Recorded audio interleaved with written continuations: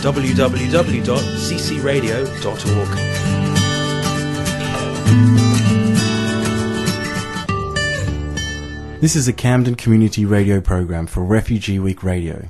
Different pasts, shared future. My name is Jason Mansaray. Quite often when we think of refugees and asylum seekers, we overlook lesbian and gay people who have suffered violence and or sexual abuse in their home countries. I met a young man from Sri Lanka who discussed his incredible journey that eventually led him to the United Kingdom. My name is Hari Shivananda Sharma and I come from Sri Lanka and I'm 22 years old. Yes, there was this soldier guy. I don't know how to describe it. I would say an intimate sexual affair now, looking back at it. But it wasn't just that. It was more of a friendship, I would say, but it had a sexual element in it. And how old were you? I was 12. How old was he? I would say roughly about 20 to 25. So does that mean that at that age, you knew that you were gay? I don't know, because that was my first sexual experiences, and in Sri Lanka we don't get taught about sex until we are 15. So I didn't know anything really about the sex part of it, but I thought it's something people do or something. I don't know what it felt, but I didn't like the sexual part of it. I disliked it, but I disliked his company mostly because I was lonely and I didn't have a father maybe. When did you and other people start to identify you that you might be gay? Well, I was aware of it when I hit the age of 13 in Jaffna, because in Jaffna you had access to magazines from Tamil Nadu and magazines from all over the place really. Even we had a Reader's Digest and all these things, and I kind of started reading and then became aware of, I started reading novels and stuff, so I kind of knew what went on there. So and I didn't know the term for it. Because I didn't know the term gay until I was 16 or 17, but I kind of know, okay, yes, I am attracted to men. We faced bullying, but I had my own coping mechanisms, like staying too close to the teachers and pretending to read a book while the bullying goes on, or stay on the front bench instead of the back bench, or that sort of mechanism. And I became a teacher's pet really, to escape the thing. And I don't, during intervals or playtimes, I don't go to the playground. I just go to the library. So that's a secure environment for me. Did you find another outlet for, your I guess your stresses, that you were encountering? Well, the first thing I did was writing the diary and sending it to a publisher in India, and then commit suicide. That's what I was going to do, because it was an act of revenge. And that's what a poet did in early 90s in Sri Lanka. She just burnt herself to death after sending her poems to a friend. So I took that as an inspiration, and then I thought, okay, this is the only way to tarnish the whole society. but then I got saved. How did you get saved? Well, my mother found out my letters and she rushed to emergency care, and I was put up in emergency care, and then they referred me to a psychiatrist help, and I got a social worker allocated for me, and then they advised me to change the school from Kokil Hindu College, which is the Hindu college, to non-religious school, which is Jaffna Central College, to do my A-levels. And that's where I had this access to public library, because the school was very near to the public library. The public library had internet access. Mm-hmm. Now I got a computer because I got good results in O-level. So what I would do in the night time is writing stuff up at the house. And when I go to school, I will keep it in a floppy disk. And then after the school, I would rush to the library and try to post it on a blogspot. I had a Blogger account. And then designing was nearly impossible. So I didn't really have any time to format the text. It was just bland text, unformatted text. But I sent it out to some people in the diaspora community, well-known writers and, well-known individuals in the diaspora. I sent the address to them via email, and then they got back to me saying, this is really, really important stuff, and it's really important that you're writing from the zone itself. And it was very supportive, and this way I can I can't deal with the revenge thing.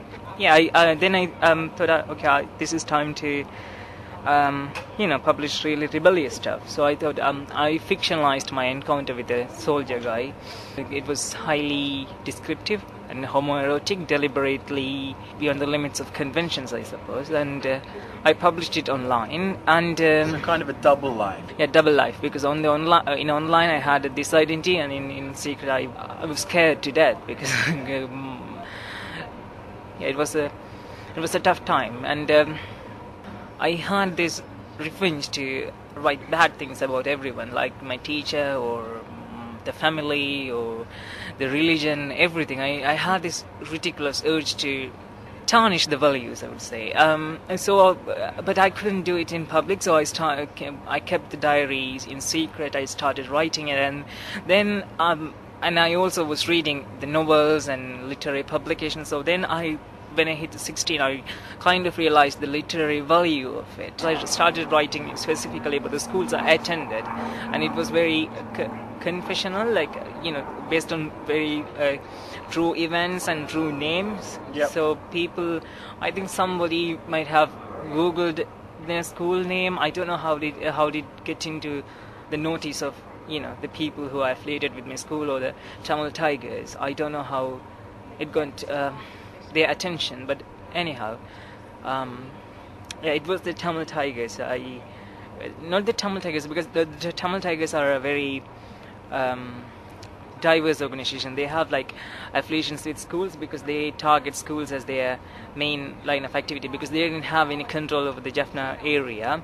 They had their base was in Vani, but they kept in contact with schools in order to carry out activities like carrying out attacks on sentry points or distributing grenades, hand pistols and stuff. And they were very, very culturally orthodox. They tried to protect Tamil cultural values in order to stand up to the Sinhala oppression. So they thought cultural values are very important, and society has to stay orthodox in order to preserve the Tamil cultural identity. So any act of this sexually explicit material would be considered as dangerous. They found out, and I received. It's like a three-tier warning.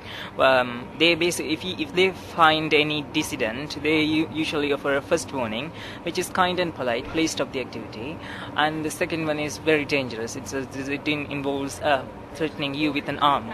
A weapon. And what did you experience? 1 and 2?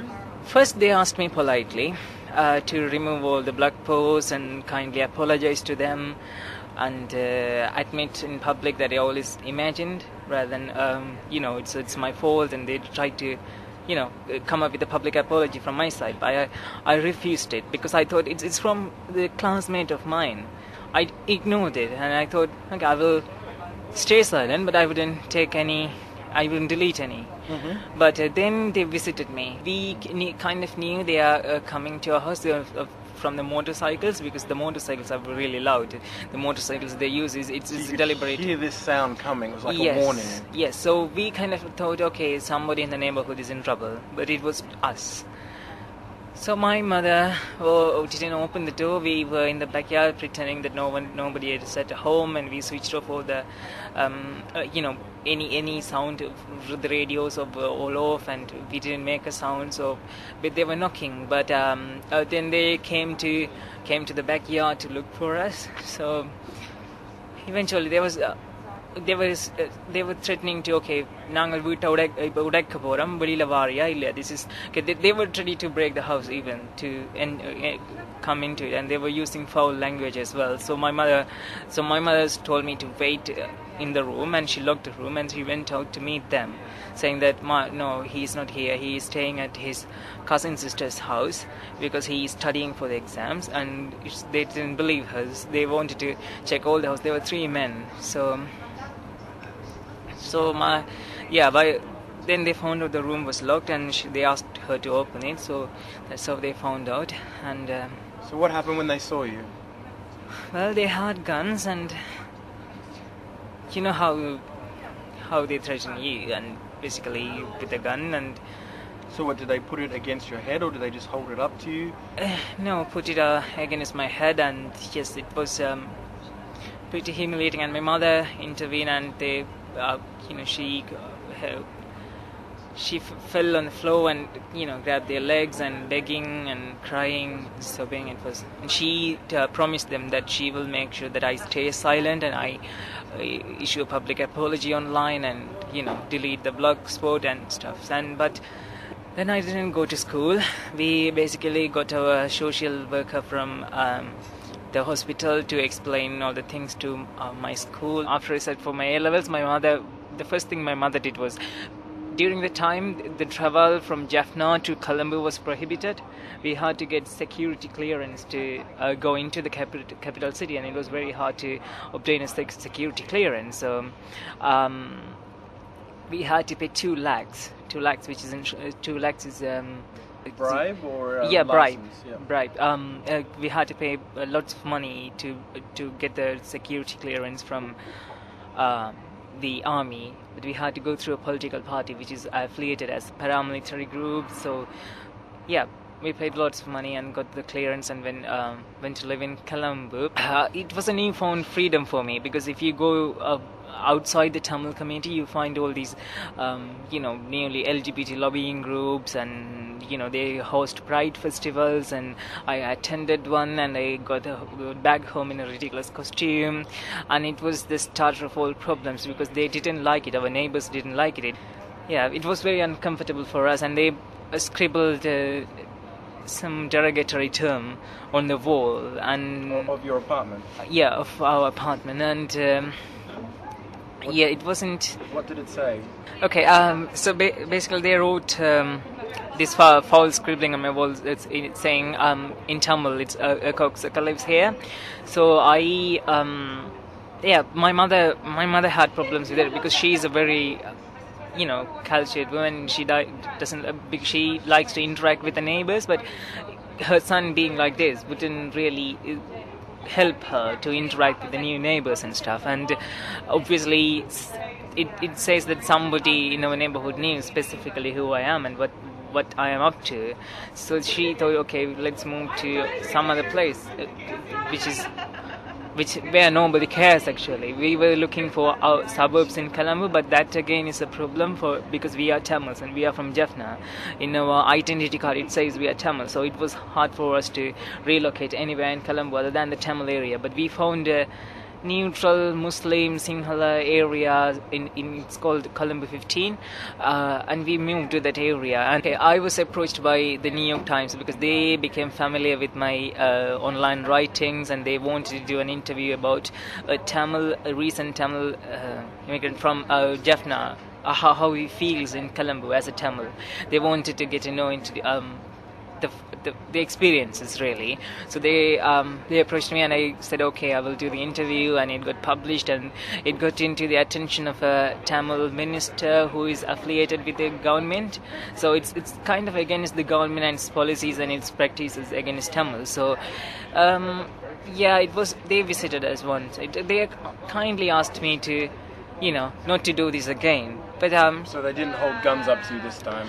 Not this time, but then again I started an English blog after that, and I started writing about all these things about Sinhala community, Tamil community, blah blah blah, and they didn't really like it. So again I got into trouble. You got a second visit? A second visit, but not with guns, but with threatening behavior. It was frightening enough because we were living in Jaffna and we didn't really have any support network. In Jaffna, when it happened, we had a really. So what happened to you then? Well, even this time, my mother intervened and said, "Oh, he is my only son. Please, he's the one all I have for my entire life." I was unaware of this serious situation because I was only 19, and even though I was facing persecution, I had support networks from the LGBT group and that sort of support networks. But I didn't realize that I am in danger because I was oblivious to these things. But my mother made an arrangement to go to come to United Kingdom. She contacted my cousin who lives here, and she borrowed money to get me a student visa, and then that's how I got here. When I came to London, I went to live with my cousin's sister. It was shocking for me because I wasn't expecting this at all. I thought they will be integrated into United Kingdom. They will be as liberals, okay with my attitude and stuff. But they were more orthodox than anyone I have ever seen in Sri Lanka. Really, they were more orthodox, and she ordered me. Really, that's how it was. She ordered me to cut my hair down, and cut it down and behave in a more of an acceptable way, like any man of my age does. And she wanted me to to have the same restrictions and lack of freedom in a free country that you had. Yeah. So what happened then? I mean, did you continue to live with her or no? I lived there for 2 months because normally I didn't have any options to go. Harry ended up being homeless for 3 months and relied heavily on the support of his university friends. Eventually, though, with their help, he was granted asylum. However, it was a struggle to get status based on sexuality alone. Peter Tatchell is a prolific political, lesbian, gay, bisexual and transgender or LGBT campaigner. I spoke with him to hear his views on LGBT refugees and asylum seekers and what he calls their abuse by the Home Office. Peter, when most people think of refugees coming to the country, they think of ethnic minorities or political beliefs or maybe religions being persecuted in their own countries. But there's other minorities as well. That's right. Lesbian, gay, bisexual and transgender people suffer great persecution around the world. Nearly half the countries on this planet still criminalise same-sex relations, with penalties ranging from a few years' imprisonment right up to life imprisonment in countries like Uganda and Bangladesh. And in several Islamic states, there is actually the death penalty for same-sex relations. In addition to the legal persecution, there is the persecution from communities, families, and vigilantes. Time and time again, in asylum hearings involving Sri Lankan lesbian and gay refugees, I've heard Home Office barristers and asylum adjudicators not understanding the complexities and real on-the-ground dangers that people face on the grounds of their sexuality or their gender identity. In what way? Well, one issue is the law, which is pretty straightforward. But the second issue is about how the law is interpreted and enforced. And the third issue is the informal community pressure, family pressure, religious pressure that is exercised on LGBT people in Sri Lanka. In particular, there are parts of the Muslim community in Sri Lanka which are very, very deeply fundamentalist, very, very heavily influenced by extreme fundamentalist ideas. And in those communities, gay people are at serious risk of being murdered by their families or communities in so-called honour killings. This is not something that the Home Office and the asylum system adequately addresses and recognises. Even today, there is no international human rights convention that explicitly and specifically protects lesbian, gay, bisexual and transgender people against discrimination. And when we look at the Refugee Convention, which governs the rights and responsibilities vis-à-vis refugees fleeing persecution, it lists many grounds but does not explicitly or specifically cite sexual orientation or gender identity as a grounds for refuge. What has happened in Britain in recent years is the Refugee Convention has begun to be interpreted to protect lesbian, gay, bisexual and transgender people against discrimination and persecution. But that's an interpretation. So not only are you looking out for LGBT rights around the world, perhaps in the UK as well, you're looking for a change in legislation. Absolutely. Asylum adjudicators and Home Office asylum barristers now mostly receive education and training in race and ethnic awareness issues, and also in gender awareness issues, but not in issues around sexual orientation and gender identity. So some of them still have quite stereotyped views. I mean, I've heard an asylum adjudicator say to a very masculine, straight-acting man that he doesn't look gay, and casting doubt and credibility on his gayness and his persecution on the grounds of homosexuality. I've also heard an asylum adjudicator say to a woman who's been married with children that this is proof that she can't be a lesbian, completely ignoring the family, religious and cultural community pressures that force many lesbian women into marriages in countries where there is no queer social space, where LGBT people don't have any independence from their families or communities. And I know from my own experience of dealing with lesbian and gay asylum seekers from Sri Lanka that the complexities of the situation there are not well understood or acknowledged either by the Home Office, the Border Agency, asylum adjudicators or Home Office barristers. They don't understand the kinds of pressures that exist, the kinds of persecutions that exist.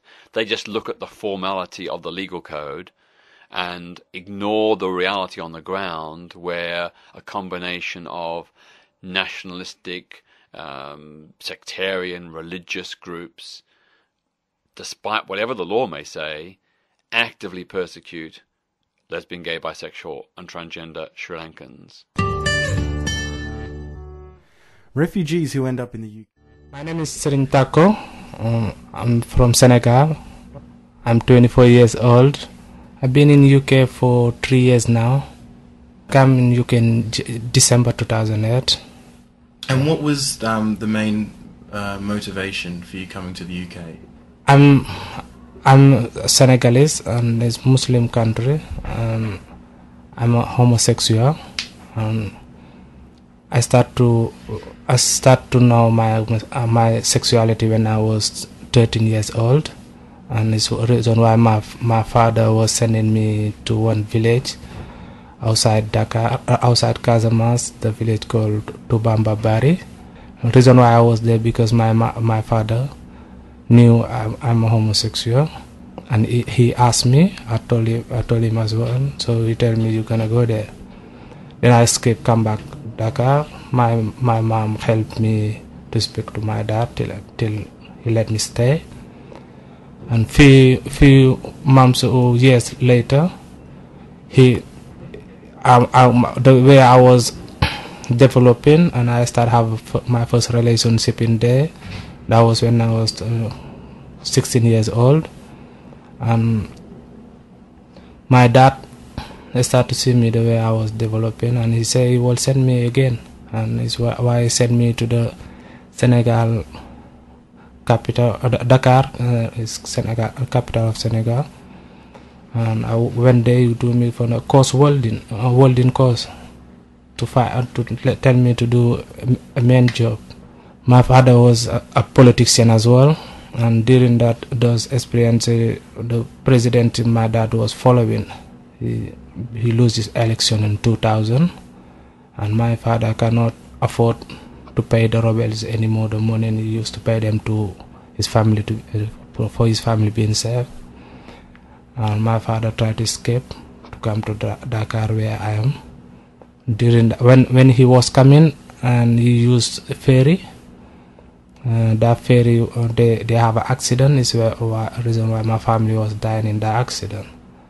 And after that, a few weeks later, my auntie called me, and she's the one who told me my father is dead.